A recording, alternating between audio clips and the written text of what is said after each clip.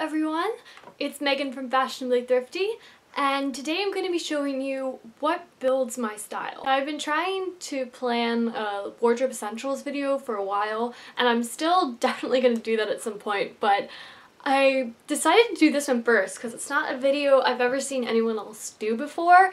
I was kind of thinking how people say, you know, I have a preppy style or I have a grunge style, and I used to be someone who kind of had a definition of my style like that, but I don't really have that anymore. But I do know the different things that I gravitate towards and the different styles, but more kind of the way I put outfits together. I broke down my style into 3 parts and I'm going to show you them. I have my laptop here, and so I'm going to be looking at my lookbooks that I've made to kind of give some examples, though I don't have tons of lookbooks out, so we'll see how it goes. Okay, so the first thing that builds my style is probably like the biggest thing out of everything. So the biggest thing probably is color coordination. I cannot wear an outfit if it doesn't have basically everything color coordinated. There's so many ways you can do this. I feel like a lot of people think that if you remain color coordinated all the time, then it gets kind of boring, or you can only have so many outfits, but I personally have never found that because there's so many ways you can do it. You can match a top to your shoes like I have right now because I have my Converse on. So I have the black and white and the black and white.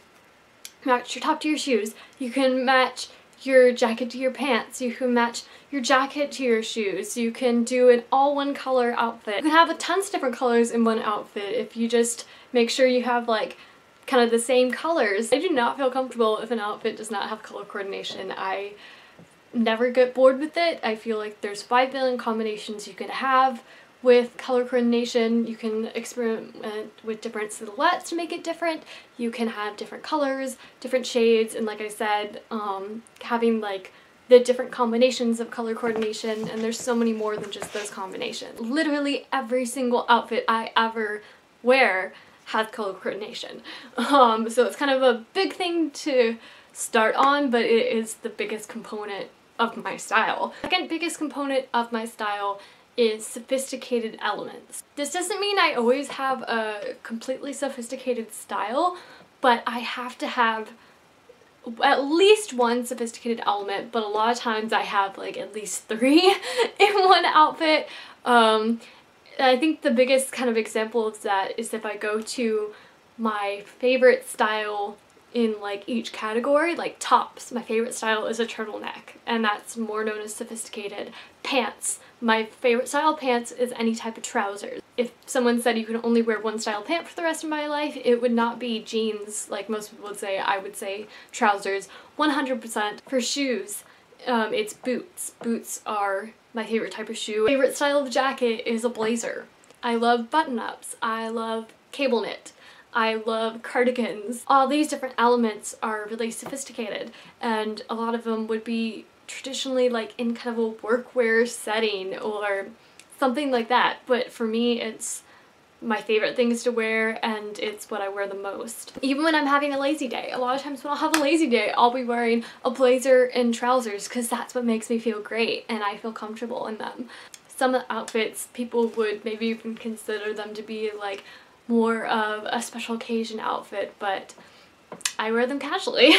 And the third one, which is last but certainly not least, is fall and winter fashion. I'm gonna be so sad when it's spring. All the fashion bloggers since January have been like, come on spring, and I'm like, no, no, no, no, no, no, no, no, no. I love fall and winter fashion the most. Again, if you go through my essentials again, it is a turtleneck, boots, trousers, and like pants. I like almost never wear shorts, and I've gotten into skirts now, but still it's like, it's pants is still my biggest thing with that. It's, you know, different types of sweaters. Jackets are my favorite category of clothing. I have so many jackets. I have way too many, but I love them. They're my favorite item of clothing. I love fall and winter fashion. I'm not a huge fan of spring and summer fashion. I am Like, I dread it coming, and then it comes and I enjoy it for a while, but once it gets to summer, I'm sick of it. So yeah, you'll see even when I like have some of my like spring and summer lookbooks, which I don't really have that many. Definitely this year I'm going to try to do some more and kind of get myself even more inspired for spring and summer. You'll see in the very first outfit of the styling graphic tees for spring and summer, I have a long line lightweight shirt over my t-shirt and shorts because even though it still is kind of hot with that sometimes, I want some, excuse me, I want that other layer.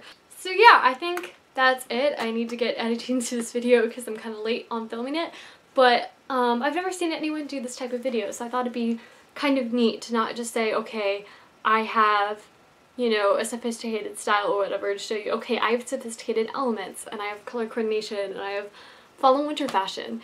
I will do a wardrobe essentials video at some point, but I'm still trying to figure out exactly how I want to do it. I have like so many ideas for it and I just need to see which one I'm actually going to do.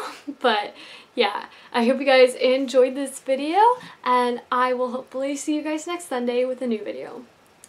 Bye!